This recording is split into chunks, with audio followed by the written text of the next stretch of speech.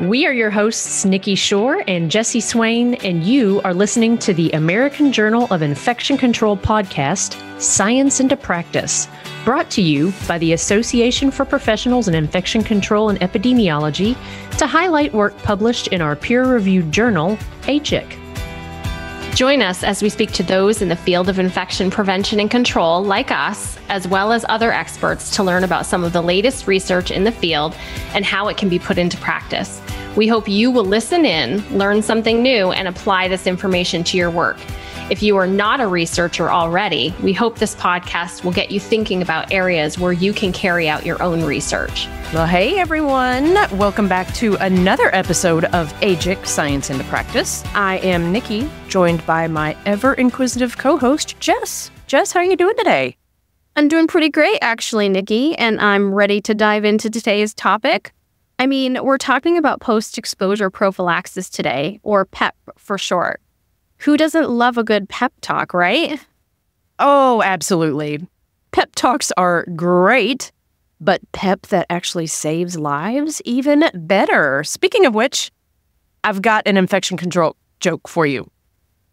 All right, bring it on. I'm all ears. Okay, here goes. Did you hear about the nurse who got bored in the sterile processing room? No, what happened? Well, she started telling jokes, but they were all so clean, no one got infected. Hey, bum. Awesome. Always keeping those good jokes coming, keeping it clean and healthy, just the way we like it. Now, on to the real reason we're here, talking about the PEP line, a teleconsultation service that's been helping healthcare providers manage exposures to bloodborne pathogens for nearly a decade. We're lucky to have a fantastic guest to help us get into the nitty-gritty of PEP and all the things healthcare professionals need to know to stay safe in experiences of the National Post-Exposure Prophylaxis Hotline, PEP line, Occupational PEP Consultation Needs and Trends 2014 to 2022. Now I'm going to introduce our guest. Carolyn Chu is Chief Clinical Officer and Principal Investigator of the National Clinician Consultation Center, or NCCC, an educational resource and program that operates multiple federally supported teleconsultation services for providers. Founded in 1993, the NCCC remains committed to offering low-barrier, person-centered guidance on HIV, hepatitis, and substance use, and advancing health equity. Dr. Chu completed a family medicine residency and clinical research fellowship at Montefiore Medical Center, Albert Einstein College of Medicine in the Bronx, New York, and previously served as medical director for a large network of community health centers in New York City. She is a professor of clinical family and community medicine at the University of California, San Francisco, and a care provider at San Francisco General Hospital's Family Health Center. Welcome, Dr. Chu. Well, thank you for having me. We're very excited to have you with us today. So, Dr. Chu, your article explores the utilization of the PEP line, a teleconsultation service operated by the National Clinician Consultation Center, NCCC, to support U.S. clinicians in managing bloodborne pathogen exposures. This study retrospectively analyzed 67,109 PEP line consultations, that's a lot, from January 2014 to December of 2022, focusing on occupational post-exposure prophylaxis for healthcare professionals. The PEP line has been crucial in supporting clinicians with managing post-exposure prophylaxis, or PEPs. So 67,000, that is a lot of calls.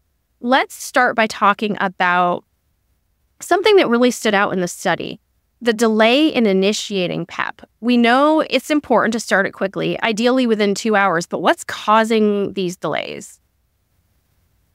That is a great question to start off with, Jesse. And ultimately, I think it's a lot of, really very kind of systems level issues and hiccups in the processes. And I think kind of speaks to the variability in just how health systems are set up, the fact that some hospitals I think kind of outsource, their post-exposure evaluations to some extent. And so, even like the employee has to get to a physically different location to be able to get that initial PEP evaluation. And honestly, I think there's some wrapped up in terms of maybe employees not knowing what to do sort of after they might have experienced a needle stick or an event. And, I think we hear a fair bit that people are kind of timid or hesitant to let their supervisor know that something might have happened because they don't want to be seen as, or that they're going to get in trouble or something like that because there's a fear that they might have, done something wrong, which is absolutely, not the case really. But so I think there ultimately is a lot wrapped up. And so it's sort of like, well, no one's going to know that someone's had an exposure unless the employee really sort of takes it on themselves to let someone know. And then once that happens, then it's really about getting someone to the first evaluation. And then you have to have the conversation. Gosh, well, is PEP indicated or not? Really, it's that individualized decision making. And then if someone decides that they're going to start PEP, it's a whole ball of wax in terms of getting the medications on board quickly. Wow.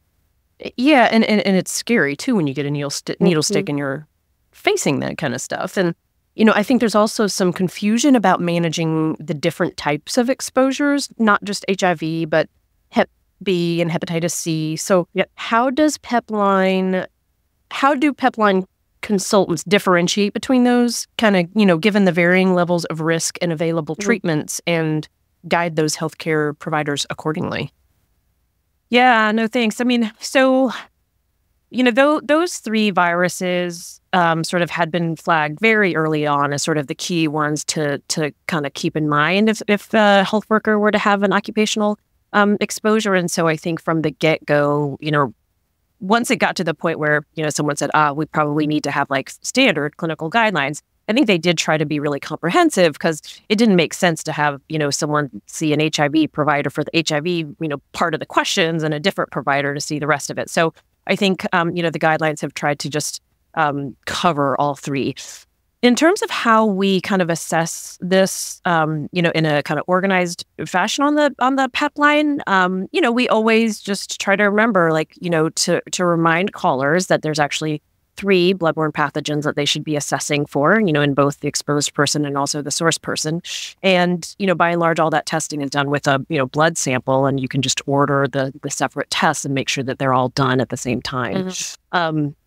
And so from that standpoint, it's really easy to kind of consolidate the 3 aspects of the testing. And then where things start to differ in our consultation is that, we have the HIV post-exposure prophylaxis available. That's sort of this medication, pill-based intervention.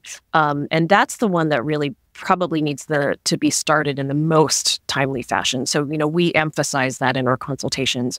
But, if there is a question about hepatitis B or hepatitis C, then, we start talking about the other preventive indications. We ask, is the worker already vaccinated for hepatitis B? And, do we know that they are immune? Mm-hmm. And we go through that.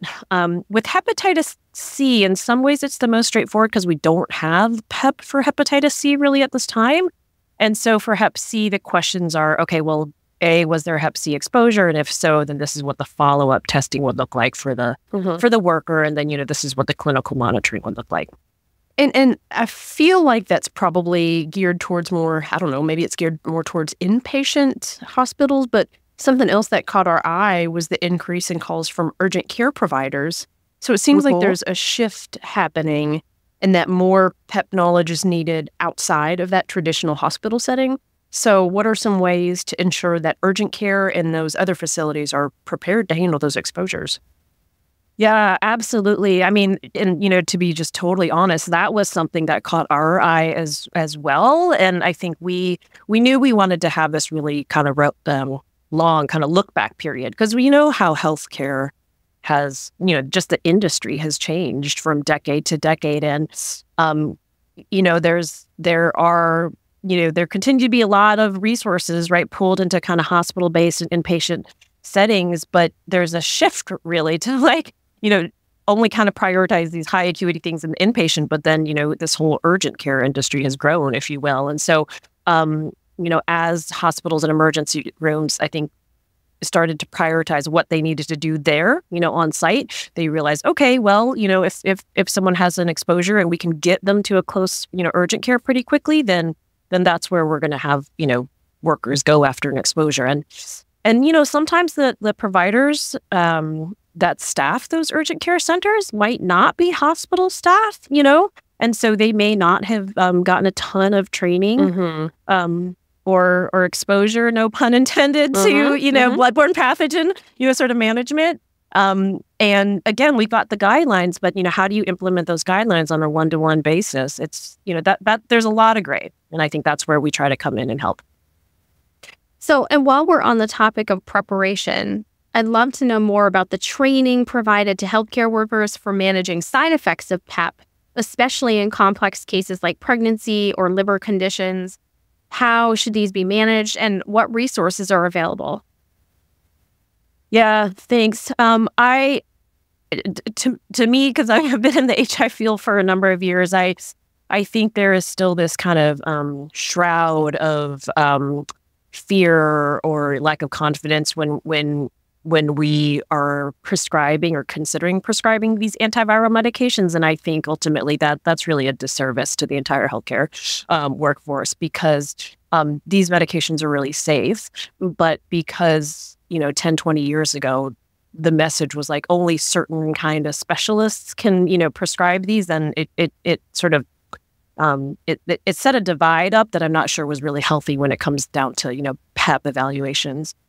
So, I think for us, we always want to encourage people to feel like they can prescribe it, even if they're not an HIV specialist, to be familiar with the side effects, which are pretty, easy to remember. It's sort of like GI upset, which is, a really common side effect of lots of different other kind of medications.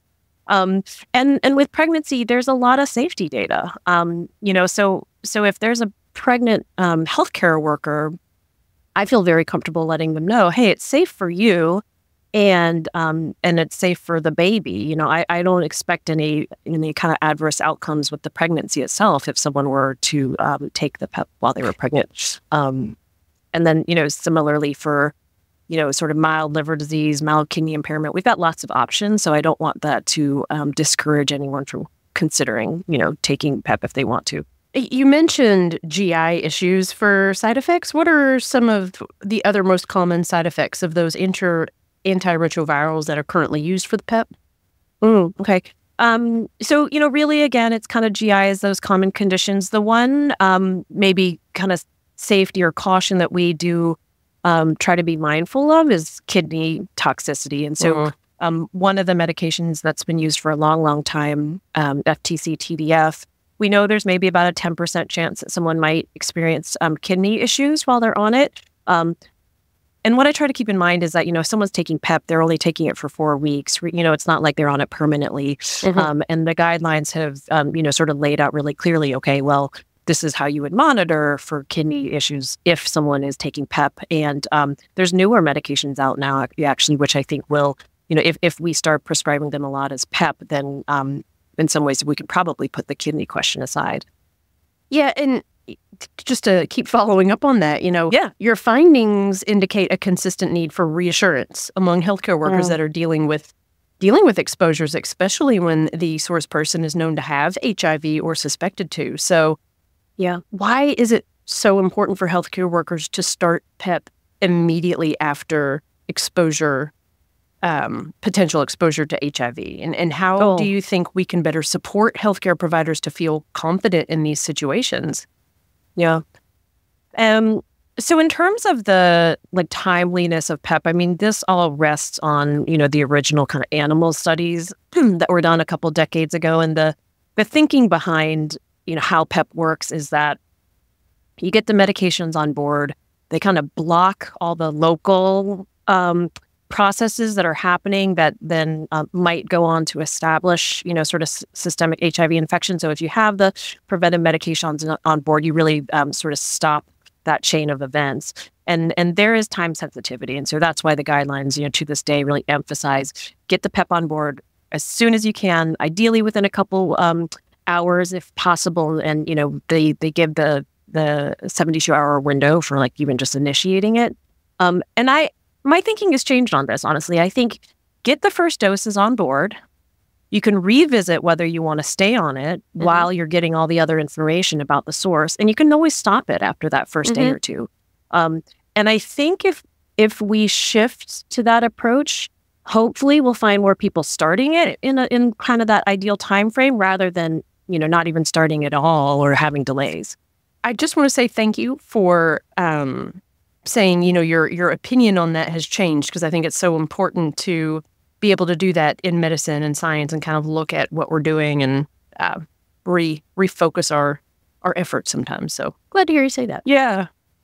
I mean, I think just sort of acknowledging that, our own thinking around this has changed because of how complex it's gotten. And when we see data like ours that says, hey, there's a lot of delays that could be, avoidable, it's sort of like, well, how can we rethink the process? How can we rethink the messaging so that people who want to be on PEP can start it at least right away and then figure out whether they're going to stay on it?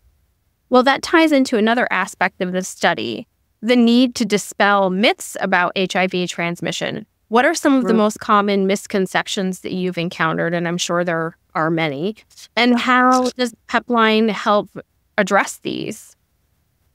I think I kind of put these into buckets because I just try to kind of simplify things for myself and also when I'm speaking with callers.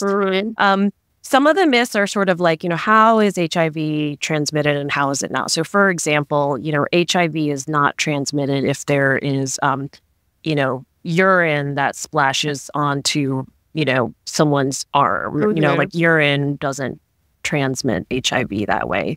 If someone, if there's a bite and if there's no blood in the mouth of the biter, and we're just talking saliva, that is not going to transmit HIV. I mean, there are these long held myths and fears, I think, around HIV in particular.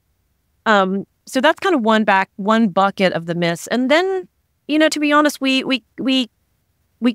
hear a high level of concern if, source persons just, if there's kind of anything in their history that might make a caller or might make a worker feel uncomfortable. And I think those are the more complex things to try to unpack. It's sort of like, okay, well, I'm hearing that this person might be experiencing homelessness or might be, early in their recovery for substance use disorder. I mean, that doesn't mean that they're also living with HIV. So, it's sort of like, I get that there are certain overlapping, disorders and health conditions, but I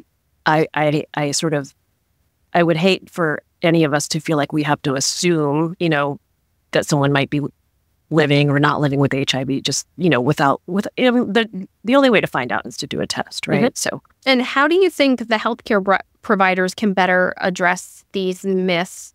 And what role does your team play in this effort? Yeah. Well, I think one of the most powerful kind of advocacy success stories, maybe that's come out, at least in terms of HIV, is U equals U. So, even if you do know that someone's living with HIV and if they're taking treatment and their viral load is undetectable, we know that they will not transmit HIV sexually to their partners. And so from a occupational PEP lens, then we need to say, okay, well, what can we learn and glean from that and then apply it to needle sticks, for example. It's a really powerful message, if I can say to someone, I do not think that you're going to get HIV from this needle stick because this person is on treatment and their viral load is undetectable.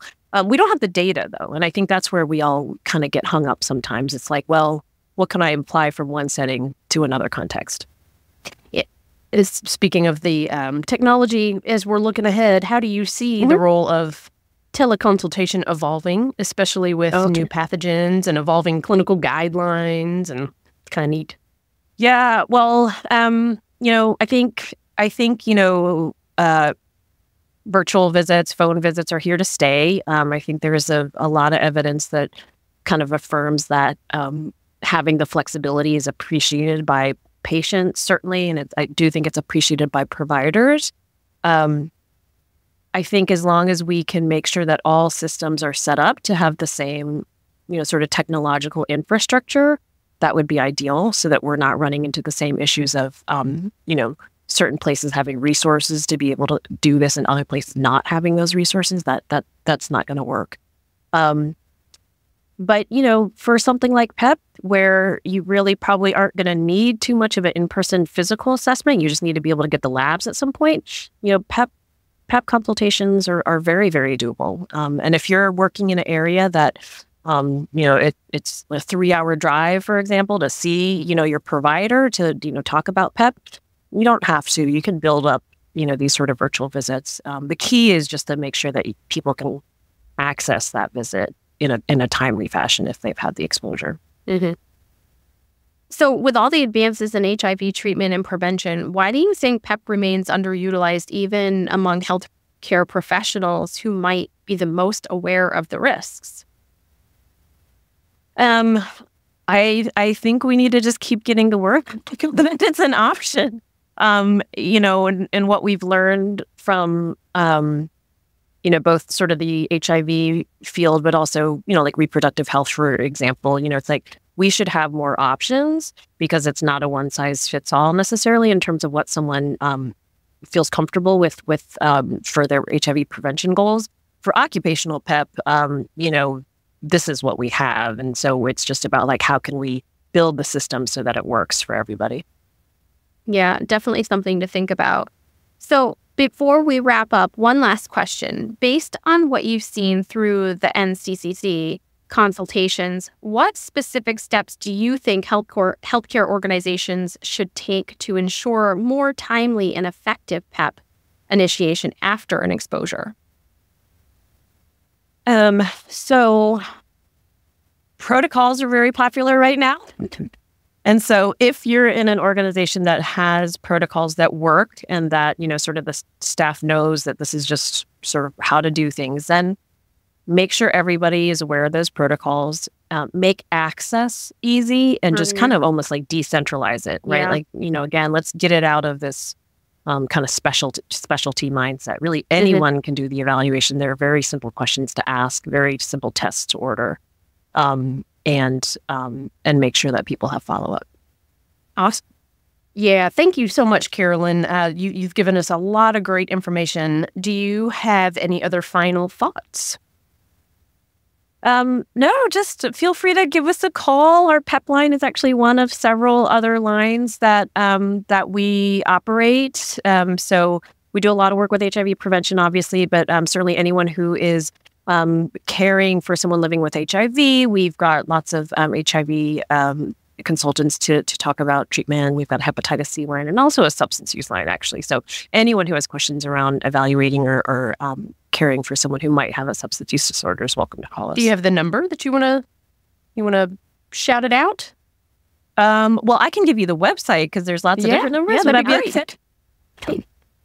So it's NCCC, so like nccc.ucsf.edu. And if you go to our website, you can look at all the good things we're doing, all the numbers for our services, and then get some information about our program. Good. Those are dick. Yeah, and a lot of great insights here. So it's clear there's a lot more to unpack, but we're so grateful to have had you on the show to help us navigate it. It's complex, but it's a very important topic. So I appreciate you being on here. Jess does too. Our listeners do. And as I like to say, that's a wrap. Thank you for joining us today. We are Nikki Shore and Jessie Swain, and this is the American Journal of Infection Control podcast, Science Into Practice. Thanks for listening and doing your part to prevent infection, because remember, infection prevention is everybody's business. AJIC Science Into Practice is created by the Association for Professionals in Infection Control and Epidemiology with input from the APIC Center of Research, Practice, and Innovation, and Pat Stone and Jean Brandt at AJIC and APIC staff, Rebecca Bartles, Ria Gupta, Bobby Gulshan, and Liz Garman. We work in partnership with Human Factor and audio techs Blake Alton and Carolyn Schneer. To hear other AJIC episodes and to access information about this podcast and the field of infection prevention and control, go to our website, AJICScienceIntoPractice.org. That's AJIC Science Into Practice.org.